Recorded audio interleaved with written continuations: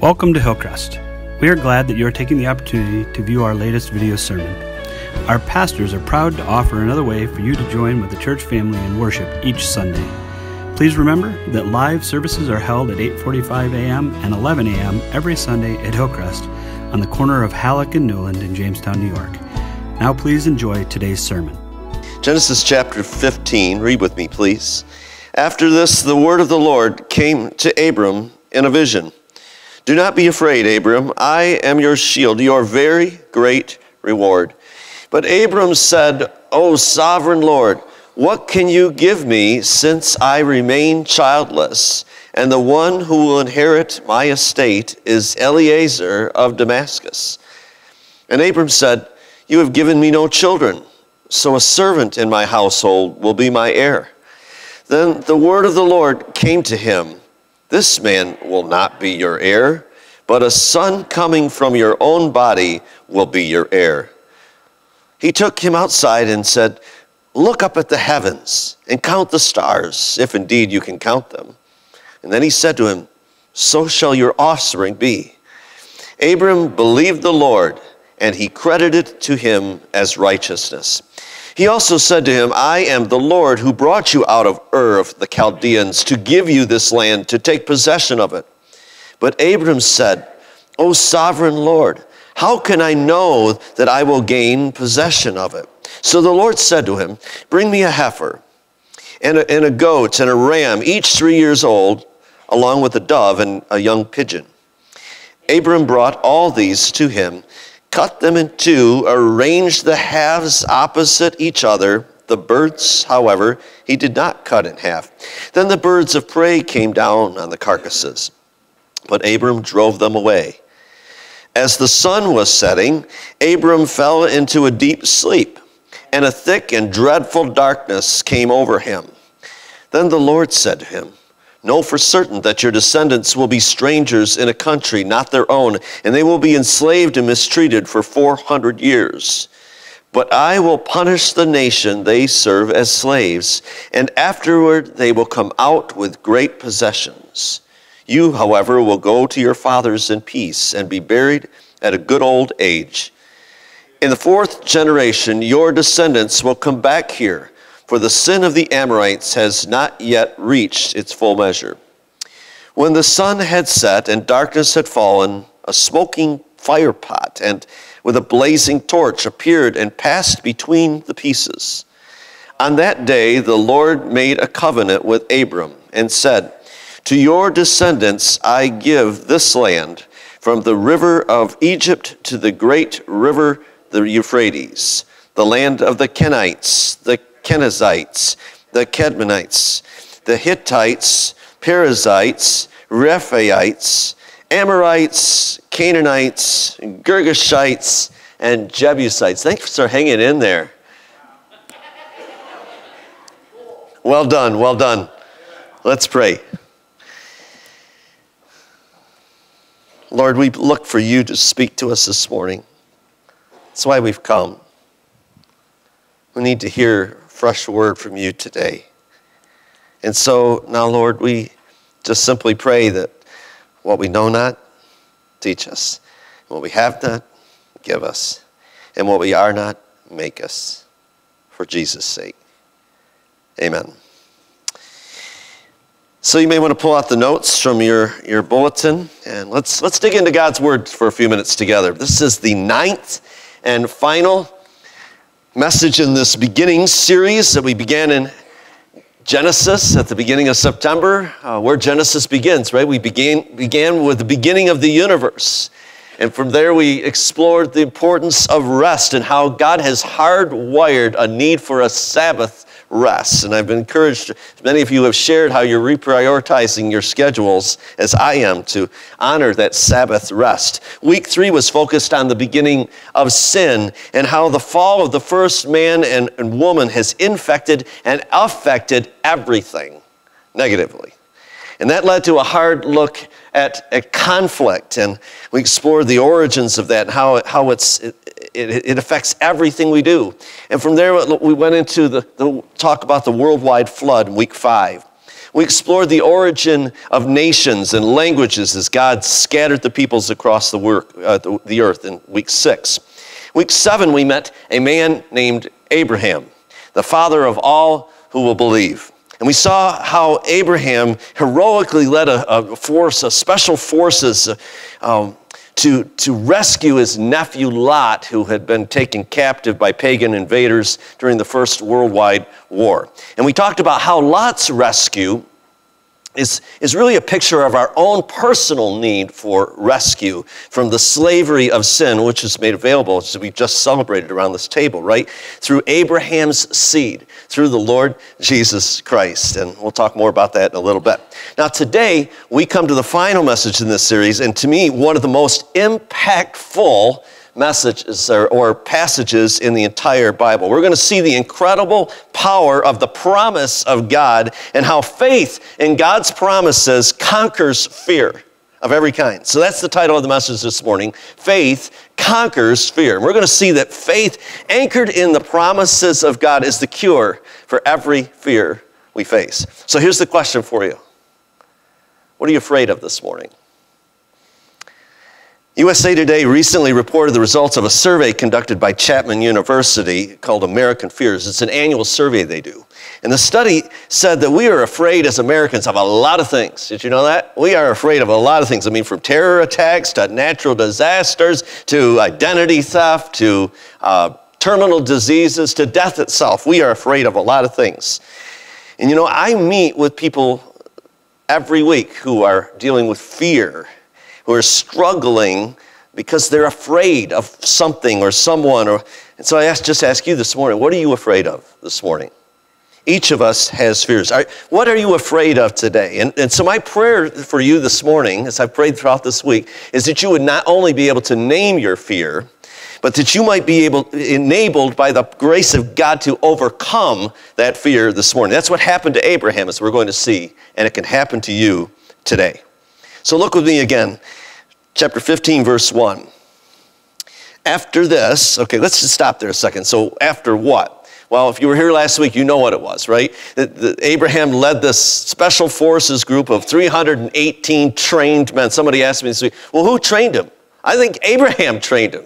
I think he knew exactly how to train these special forces. And so they chase after 4 armies of men who are thinking that they have won, right? And they save his nephew Lot. They had taken his nephew Lot. And so that was last week. If you missed last week, you can go online and listen to it. But it continues. After this, the word of the Lord came to Abram in a vision.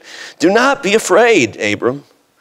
I am your shield, your very great reward. This is the first mention in the Bible of the familiar phrase, do not be afraid, right? Don't fear. After this, there will be more than 500 other instances where the Bible talks about fear. So fear is a universal thing. It's something that's common to all of us. And yet God says to us, do not fear. Do not be afraid. Now, why do you think Abraham was afraid? I can think of a few possibilities. And have you noticed, by the way, that when an angel shows up, we talk about this frequently, I usually call it out to you. When an angel shows up or there's some vision from the Lord, what's the reaction most of the time? Yeah, like fear. But I mean terror sort of fear. It's on a scale of 1 to 10, it's 100. It's amazing. I mean, people freak out when they see an angel, don't they? Right? I remember I was thinking about the prophet Daniel. Daniel has this vision of the future delivered by the archangel Michael. And he says, I was stunned. I mean, I was just in total shock over that instance with Michael. And then think about at the end of the Bible, right, in the book of the Revelation, chapter 1, also John has this vision of the risen Lord Jesus. And he says this in Revelation chapter 1, I fell on my face as a dead man. It was total overload for him. So perhaps that is the case here for Abraham. So how does God begin? He begins and says, hey, chill out, right? I mean, relax. It's okay. Don't be afraid. Don't be afraid. That's one reason that he might be fearful. Another reason he might be afraid is just what happened, right? Just what had gone on. Remember, we talked about this last week in chapter 14. Abram leads these men to capture recapture rescue his nephew Lot. But he's chasing after Chedorlaomer, remember that name?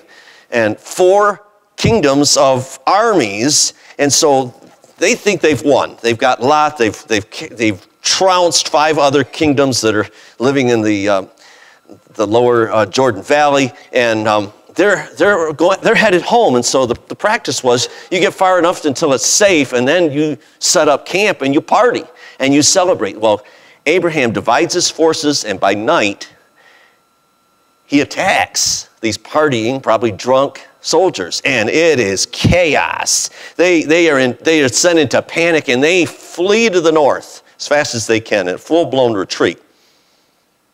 But what if Chedorlaomer, right, suddenly realizes, you know what, it's just a few hundred men. What are we doing retreating? And isn't it true that what-if game? I mean, that's a deadly one, isn't it? We play the what-if game. That'll drive you crazy. And so maybe Abraham was thinking, you know what if they return? I mean, if they return, I'm toast. So there are lots of reasons. We could go on for quite a long time, of reasons Abraham could have been afraid. But notice, God acknowledges Abraham's fear and exposes that fear. See, God knows everything, right?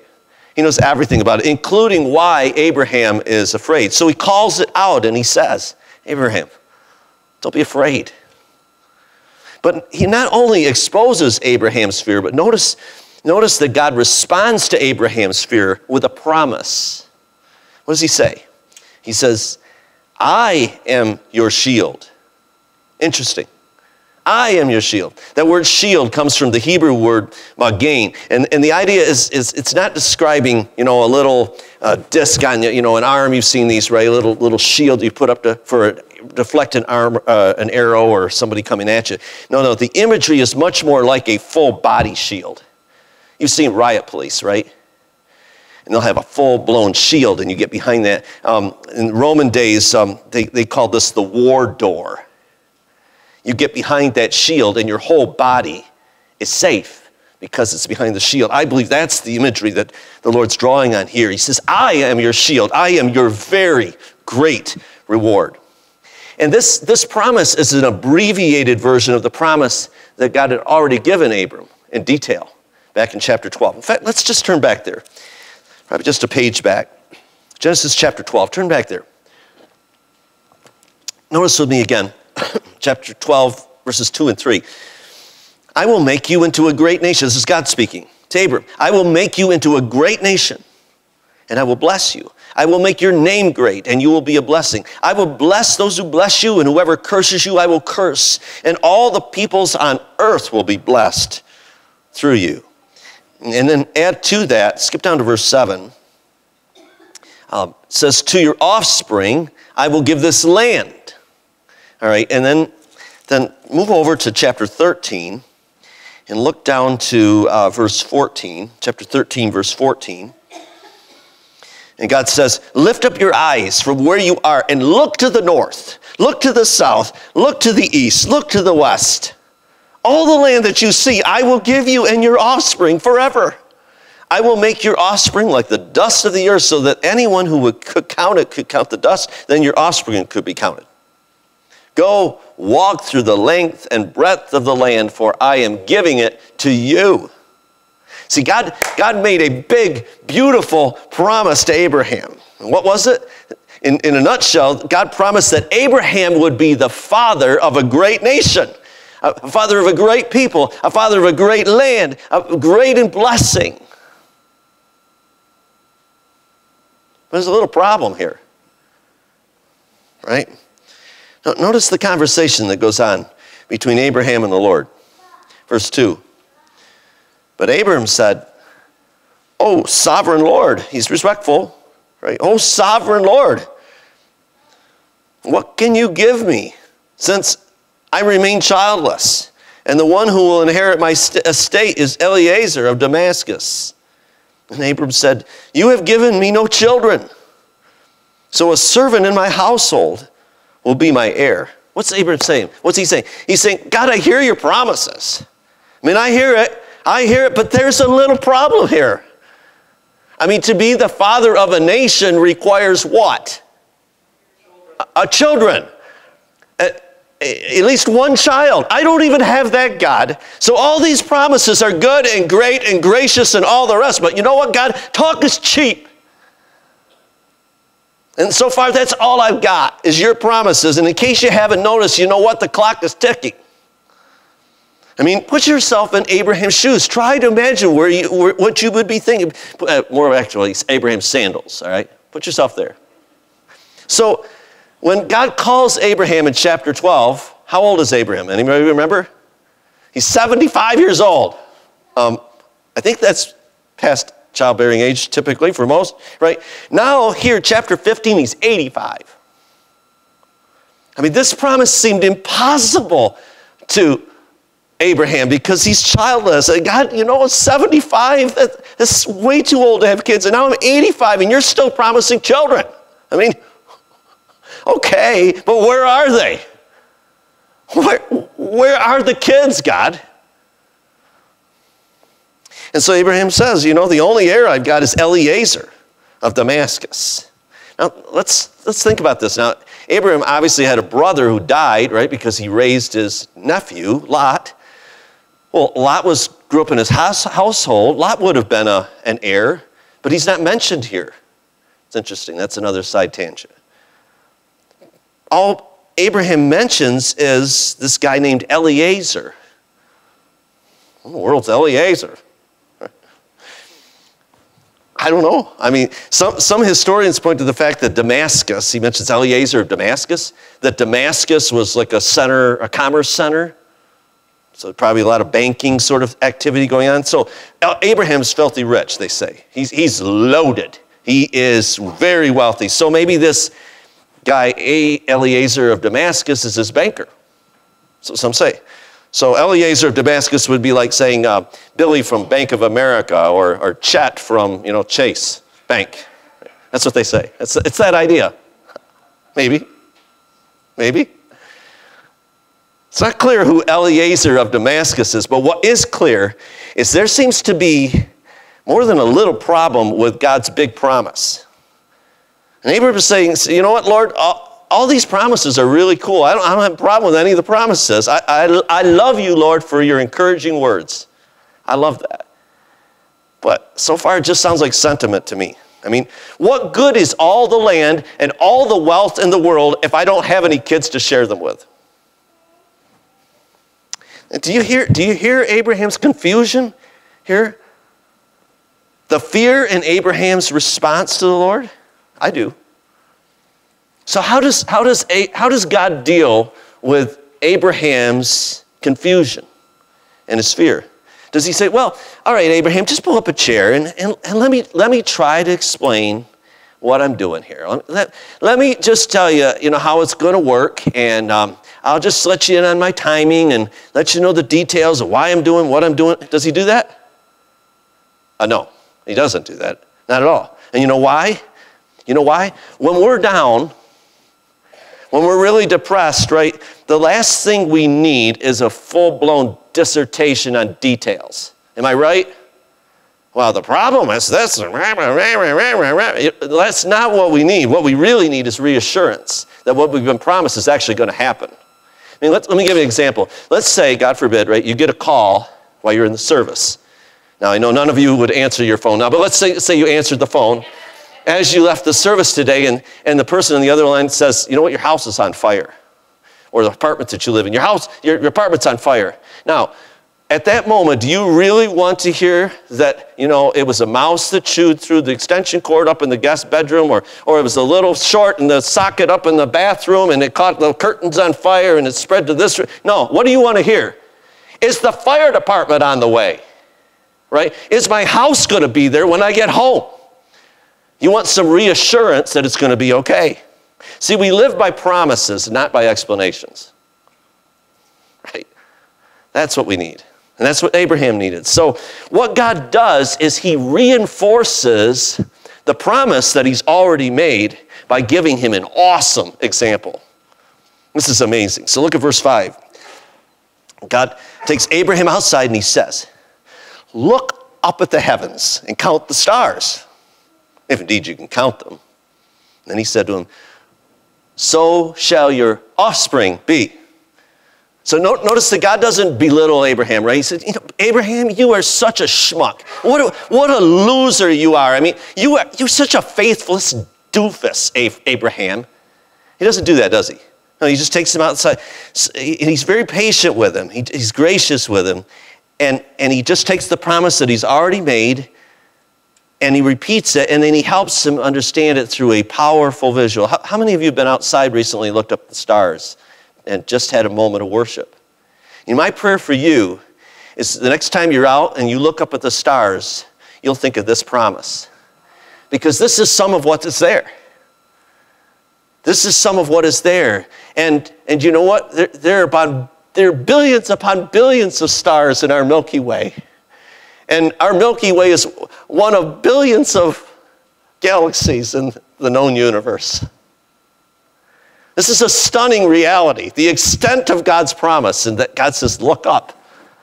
That's what I'm going to do with you, through you. So notice Abraham's response now, verse 6. Read it with me. Abram believed the Lord, and he credited it to him as righteousness. Read it again. Abram believed the Lord, and he credited it to him as righteousness. God reiterates the promise. Abraham believes it, and God credits his faith as righteousness. This is one of the key verses in the Bible. Some have called this the John 3:16 of the Old Testament. I'm not going to argue with that. Let's break it down. There's 3 key words in this key verse. First, there's the word believe, right? In the Hebrew, it's related to the word amen, which means yes. Let it be as justice has been declared. Yes. It has the idea of just putting your total weight, all your hope in that, whatever that is. Right? So Abram believed, that's the first key word. The second key word is credited. And this is a banking term. It means crediting to your account, something being credited to one's account. So just as you make a deposit, right? You put your checks in the bank or cash or whatever, you put it in the bank, it's credited to your account. God credits Abraham's spiritual account with righteousness because of his faith. So believe, credited, and then the third word is righteousness. And this refers to the moral perfection that God demands. Nothing less. Only perfect. Do you understand? Only perfect people are getting to heaven. Only perfect people get to heaven. God doesn't grade on a curve. Doesn't work that way. You've heard me say this before. If you have this idea that there's, this big cosmic set of scales up in the sky where God weighs your good against your bad, and if the good outweigh the bad, you're in. It doesn't work that way. No. Only perfect people. Only people with the perfect score make it. Abraham believed God, and it was credited to him as righteousness.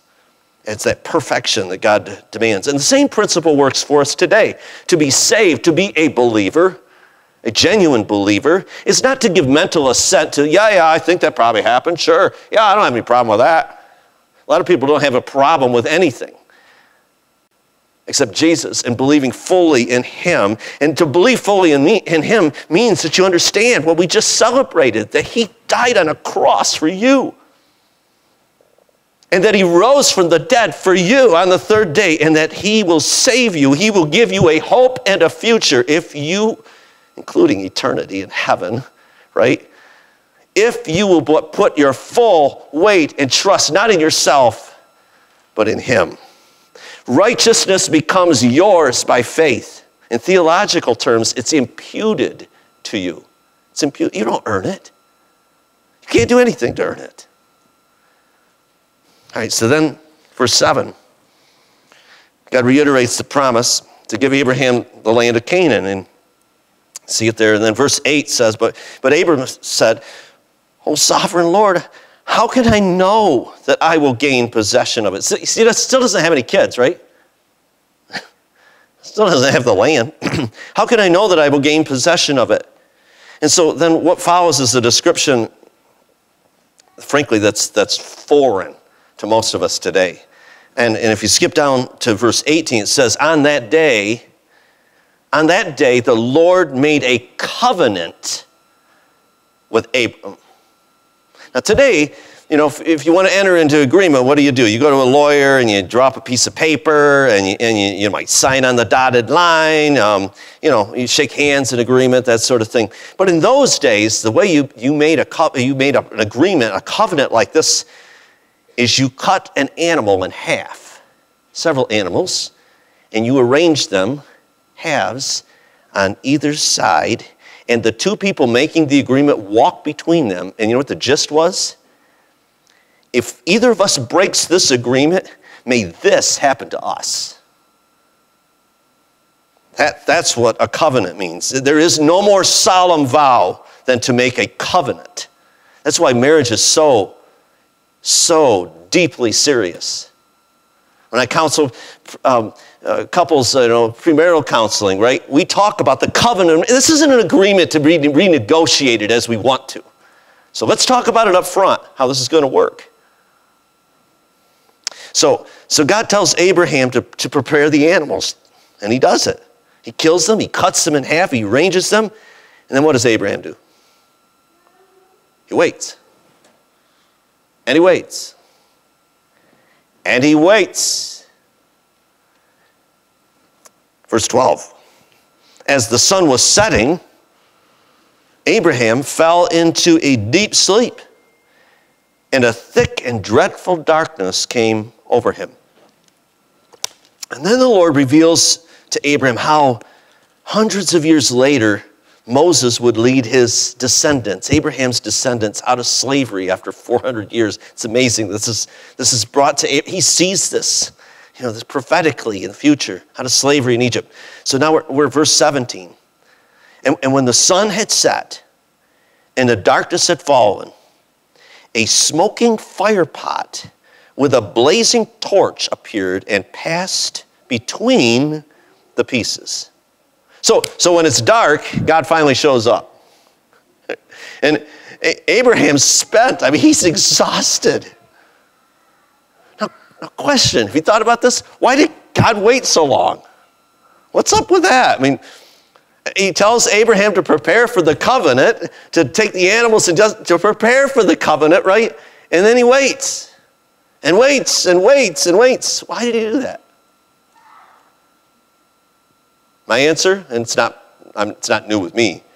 He wanted to make sure Abraham was totally, completely drained of himself. He was totally spent and unable to participate in the covenant. Yeah. All he could do is watch as a burning torch, which always symbolizes the presence of God, a burning torch passes between pieces. In other words, God's promise to Abraham was confirmed by a unilateral covenant. A unilateral covenant. This is not a promise that God is making, contingent on Abram holding up his end of the bargain, or keeping or doing anything at all. God was saying, I am going to bless you. I am going to make your name great. I am going to give your descendants the land. It is my solemn oath and promise to you. I will do it all. So verse 18. On that day, the Lord made a covenant with Abram and said, to your descendants, I will give this land, from the river of Egypt to the great river, the Euphrates, the land of the Kenites, the Kenizzites, the Cadmonites, the Hittites, Perizzites, Rephaites, Amorites, Canaanites, Girgashites, and Jebusites. And all of those peoples are unknown today.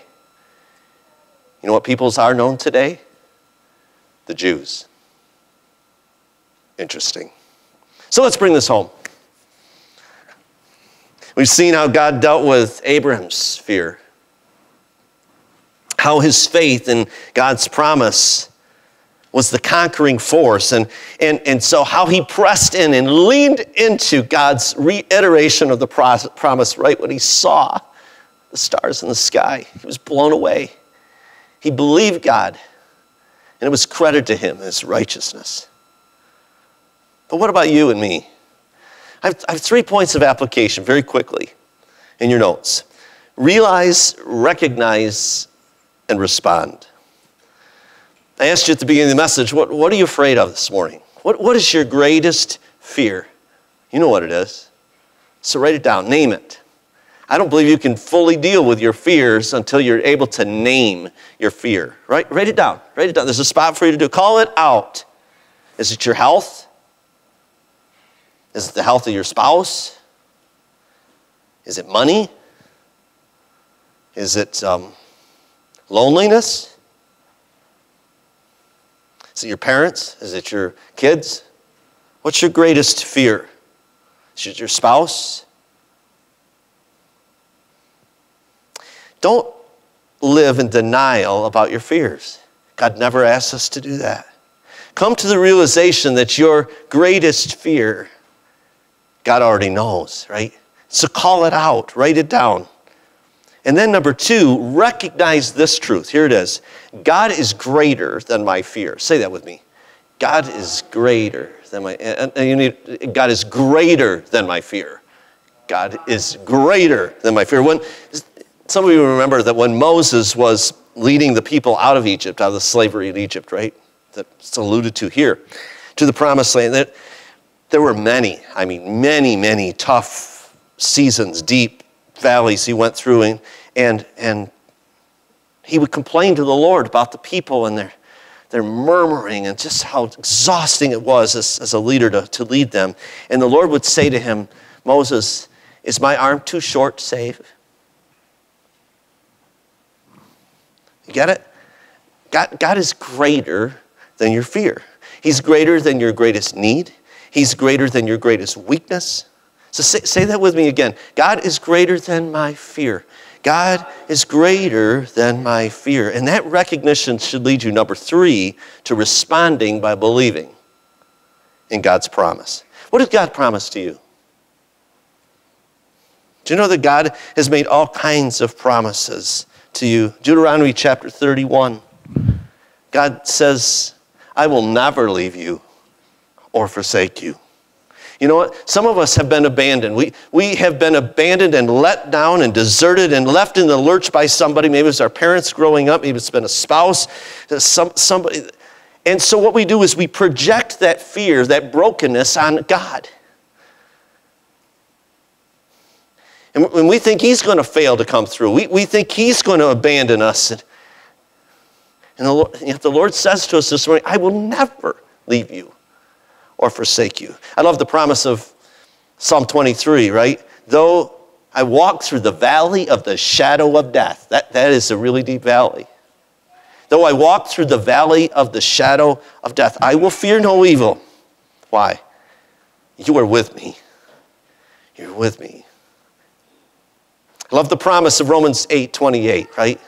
God causes all things to work together for the good of those who love him, who've been called according to his purpose. What does God promise you? Here's a good exercise for you this week. If you're living in fear is dominating you, spend some time researching and seeking out the promises of God. I've got one tool that'll help. I've made some copies of an article that I think is great. It's going to take you deep. It's called I Am the Good Shepherd.